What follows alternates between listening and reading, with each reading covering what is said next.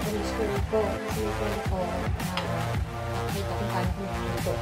So, I sliced the chicken pala with yung parang filet style. So, nilagyan ko siya ng soy sauce, black pepper, at cornstarch. So, nilaminate ko siya within at least 15 to 30 minutes. So, may mushroom tayo, may golden curry. Ito yung ginagamit ko. May extra hot ako at hot. So, 2. Yan. Ito yung ginagamit. Masarap talaga to. Anyway, meron ako ditong onions, tsaka garlic, at tsaka coconut milk. Coconut milk. Yan. Tapos, yun lang. So, first of all, syempre, pandarin natin yung pan. Magpainit tayo ng apoy. So, we have 2 pans. First is to pan fry the chicken. First, this one. Pan fry natin yan. Pan fry natin sa oil. Yes, syempre, new oil is better. Tapos, i-drain natin. Maglalagay ako ng oil dito para hindi siya mag-stick. About 1 or 2 tablespoon of oil yon. So, ipapan fry natin to. Kasi ba meron siyang cornstarch, so magiging malambot siya. So, you need to fry it fast na talagang So, anyway, I'll get back to you hanggang uminit itong apoy, okay? Init na yung pot ko. Umaasa na siya. Ay! Sorry. Nahulog talaga. Anyway, papan fry mo siya. Yan. Actually, hindi pa nga mainit yung apoy. Pero okay na yan. Kasi maluluto naman yan. Kasi naman to induction. So, madali siyang maluto. Ingay ni James. James, what do you want? Yan. Papan fry mo siya. Look! Si James. What now? I'm making a curry. Lalaro siya ng Xbox niya. So, first batch muna. So, dapat, yung golden, hindi ba golden brown, pero half-cooked lang na hindi masyadong overcooked. Kasi, yung chicken breast, maluluto yan agad. So, meaning to say, you have to fry it gently na hindi siya fry or kumbaga hindi siya yung talagang super duper fry. Kasi pag later, pag nilagay mo siya sa sauce, maluluto naman siya. So, you need to fry it na lang muna like that. Malambot to kasi nilagyan ko siya ng cornstarch. So, first batch muna to. And then, the second batch, I'll show you. Tapos, i-transfer ko siya dito sa plate and set it aside. Okay? I'll show you later. Diba? Naka-fry na siya. So, tapos na to. Turn up po yung heat kasi baka yan. So, actually, tapos na to. So, tatransfer ko siya dito sa plate. Ito ba yung gamit ko yung may butas para yung oil na mag-drip. Vegetable oil naman yung ginamit ko. So, set it aside. This is the first batch. Yan. O, diba? Parang ang lambot niya kasi hindi ko talaga siya super duper fry talaga. Yung parang lang siya, financier ko na super dali. Tapos, ito yung first batch niya. And then, the second one, ilagay ko na. So, yan. Nalagay ko na rin sa taas. Tapos, nalagay ko na yung second batch. Pinatay ko yung heat kasi, yun. Baka ma-super duper overcook ko. Yan. So, this is the second batch. Ilalagay ko na at ipa-fry ko ulit siya. Yan, ganyan. So, halo lang ng halo hanggang sa, nakikita nyo ba? Halo lang ng halo yan. Super duper. Ganyan. Hanggang sa yung meat. Yung maging konting golden brown. Parang ganito. Look ko. Juicy pa siya. Pero hindi ko talaga siya masyadong pinry kasi breast to You know, breast gets dry very quickly. Kaya nga nilagyan mo siya ng soy sauce at cornstarch. So, next naman is after I fry it, and I'll put it in, I'll show you later. Second batch, ilalagay ko na to. Fry ko siya quickly kasi, yun. Hinti ko na yung apoy at baka masunog. So, itong oil na to, na ginamit ko dito, is I'll use it to fry the onions and the garlic. Tapos yung mushrooms. Kasi yung mushrooms nagtutubig yan. So this oil, I'll put it in here. Ito yung gagamitin ko. And then, transfer mo yung oil dyan. Ganyan. Kasi, hindi naman yan as in super whatever. Anyway, lagyan pa natin ng konting vegetable oil. Kasi sayang oil kanina, yun lang naman pinanfry ko para may flavor na. So, mga 1 teaspoon. Yan ang nilagay ko, 1 teaspoon. So, anyway, ready na yung chicken ko. Papainitin ko na lang itong ililipat ko na lang dito. Kasi baka madaling masunog to kasi mas malaki to compared here. Ito, anuhin ko yung tripod ko, yan. So, anyway, ito, tinransfer ko na. Ipapan-fry ko yung garlic at saka yung onions. Tapos yung mushrooms first. Tapos, lalagyan ko siya ng curry later. Papakita ko sa inyo. Yeah. I'll show you pala the tip for this coconut milk. Kasi diba bumubuo siya. This is only in the can. All you have to do is mix it up. Kasi pag hindi mo siya minix, habang pinapainit ko yung oil dyan, yung bumubuo yung niya, yung parang what you call that. Kasi wala naman akong fresh coconut milk dito. So binili ko lang to sa grocery. So haluin mo lang siya.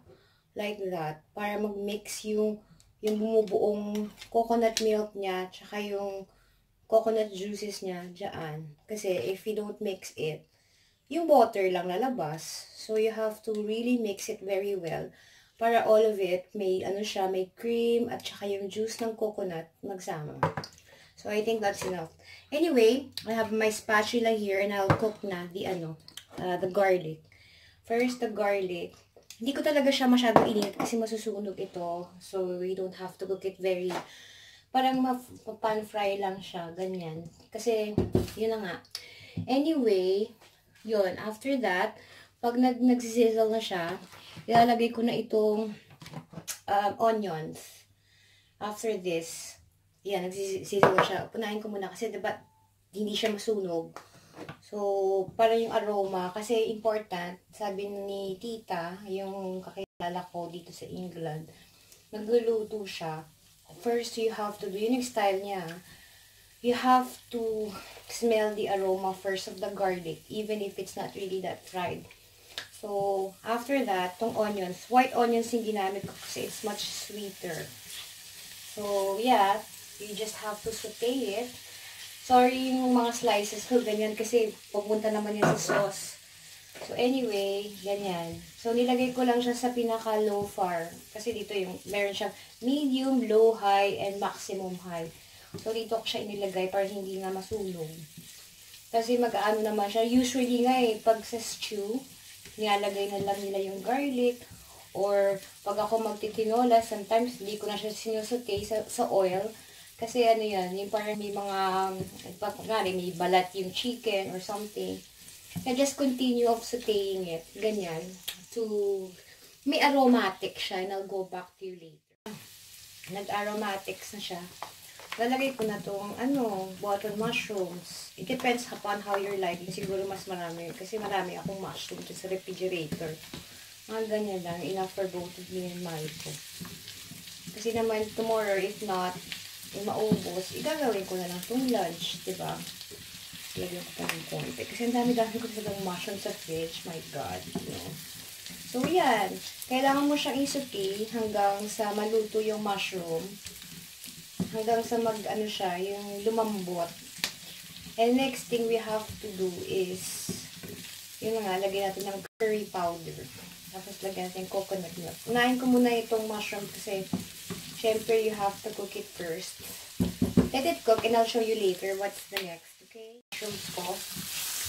This is about, niluto ko siya within about 5 to 10 minutes para maging super luto. Kasi hindi ko na siya sinlice.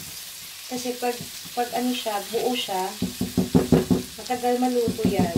So anyway, after that, di ba nilagay ko na to golden curry na roe. Tawag dito roe. Yan, pina-crumble ko siya. So, first muna kasi wala nang stock yung iba. Naluto ko na sa iba. Tapos, itong next is this. Lagyan ko pa siya ng konting roe. Bumibili ako nito sa eBay. Yan, ganyan. So, after that, diba nilagay ko na yung roe. Ha? Alright. Yeah, hold on. Baby James. I'll put your bread na there. Tapos ito, di ba hinalot ko na yung coconut powder. So, tutunawin mo muna ito dito. Yung golden curry. Tapos talagyan mo na ng coconut milk. Siguro mga ganyan. Yung coconut cream. Tapos maluluto siya. Matutunaw na yung roux niya dun sa coconut milk. At talagyan ko siya ng konting water. Konting water lang. Of course, mineral water. Oh, it's already open. Eventually, coconut water. I mean, water talaga. So, yan. Lagyan ng konting water para maluto yung mushrooms. And then, lagyan ko siya ng soy sauce. Yan. Mga 1 to 2 tablespoons. Yan. At pepper. So, hayaan mo siya. Alam mo yung soy sauce, para color yan. Di ba nga sabi ko sa inyo, yung light soy sauce is for flavor. Tapos yung, yung, what you call that, yung light soy sauce is flavor. Tapos yung dark is for the color.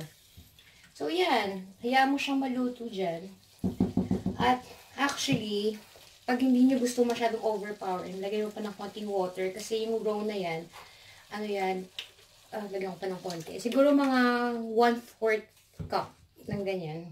Hanggang matunaw yung roux. Kasi ang dami ko nilagay. I think approximately, kasi ito, pag binibili nyo na sa block siya. So, nilagyan ko siya ng mga 4 blocks. Diyan. Kasi mas masarap pag mas marami. Ayun. Diba color yellow siya? Nilagyan ko pa ng soy sauce yan later. Siyempre, you have to make a tikim. Diba? Kaya nga, meron akong bowl. Tapos meron akong maliit na tablespoon, which is separate. Ayan. Hayaan mo siya Ayan na nga, nag-ano na siya. Yung parang, what you call that? Yung, nagtitik na yung sauce niya. Actually, lagyan ko pa ng konting water. Kasi masyadong matapang, extra hot na yan, di ba? Ayun. So, that's it. We have to wait for it until na matunaw yung roux niya dito. At ilalagay na natin yung, chicken afterwards kasi para hindi siya ma-overcook. Kasi, you know what? If you have to leave it, magtitik pa siya. Oh my God. What is that? Parang lumalabo. There you go. Tumitik pa siya. So, later na lang.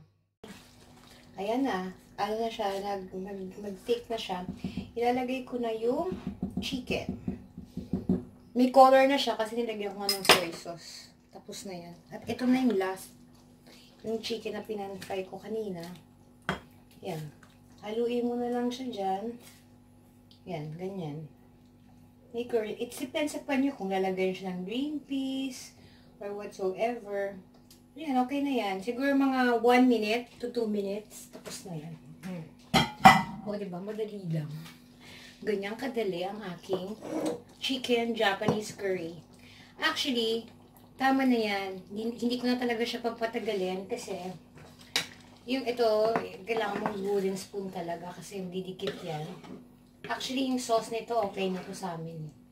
So, yung chicken breast na to, maluluto na siya dyan sa sauce. Mga 1 minute lang of simmering.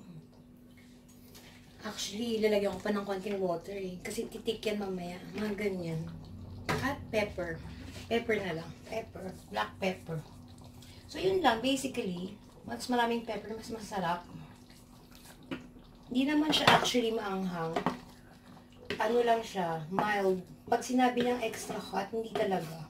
Kasi nilalagyan ko nga ng water. Kasi itong curry roux na to, yung sa Japanese, ano na siya, yung parang mag-thicken na siya. Even though, ganyan siya, na sinasabi niyong hot, hindi siya hot. Kasi, yun na nga, kumbaga, mag-thick na yan siya later if you turn off the heat. So, 1 minute na lang. Hindi ko nga nilagyan ng takip kasi I know it's already done. Tignan nyo yung chicken, super lambot. Masarap na yan sa kanin. Tapos, it depends kung the partners ng sunny side up egg. Ano ba gusto nyo? Green peas, or mashed potatoes, or french fries. So, yan. Tapos na ang aking Japanese curry. It's very simple. It's very nice. So, I'll show you later how lovely it is. So, actually, I'll turn off the heat na kasi maluluto na yung chicken breast niya sa sauce nito. malambot na siya. Kasi pag i-ano mo siya, super overcooked, mamaya, lalambot, titigas na yung chicken. So anyway, tapos na yan. So we'll scoop out a little bit and I'll show you how tender the chicken is. Ito. May kasamang mushroom. Masarap to sa kanin, I swear. Ayan o, tingnan nyo. Tikman natin ha. Wow, grabe o. Luto na talaga siya. See? I'll taste. Wow. That is so nice. Kaya, the best. Ang sarap talaga. Kaya nga, sa mga dishes ko, lagi ko itong pinaulit-ulit kasi ang sarap talaga niya. To the max. Tapos yung mushroom niya, oh my god, yung button mushroom, ang sarap. Oh my god, look oh, look. I'll show you how I eat ah. I'll do the camera.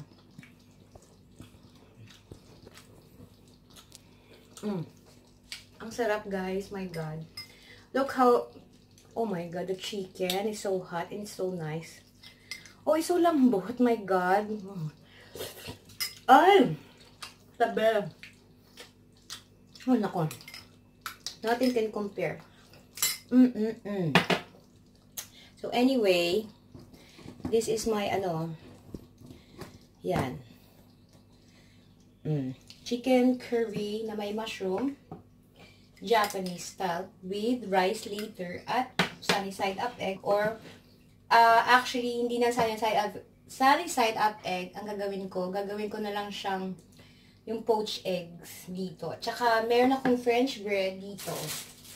So, I'll toast it later sa dish namin. So, anyway guys, it depends kung lagyan ng cilantro. Pero sa akin, overpowering na yun. Kasi overpowering na nga itong curry.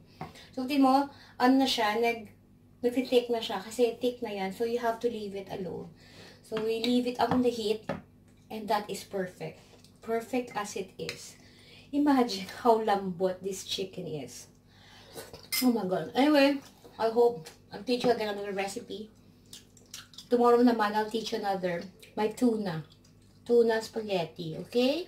Bye. I'll show you how I made my chicken Japanese curry. And then I'll show you how it looks like. It's really delicious. I really bet that you can make this to your family and whatsoever. And then thank you so much for watching my show. And I'll show you the picture. I'll garnish it with parsley. Yeah, that's it.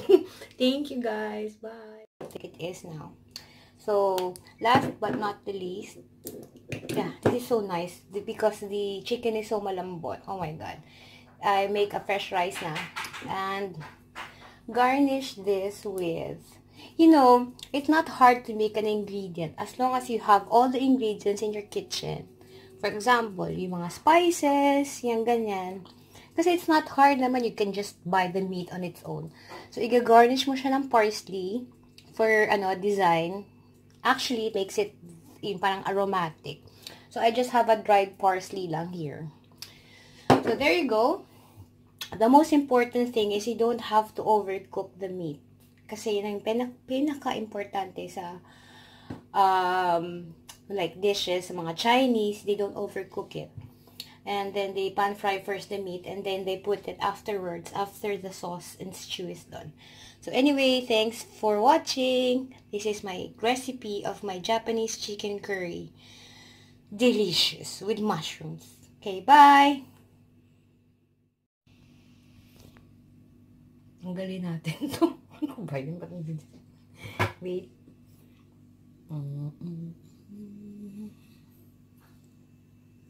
Yan.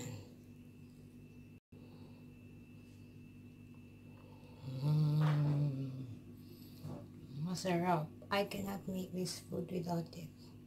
Without making it again. Yummy.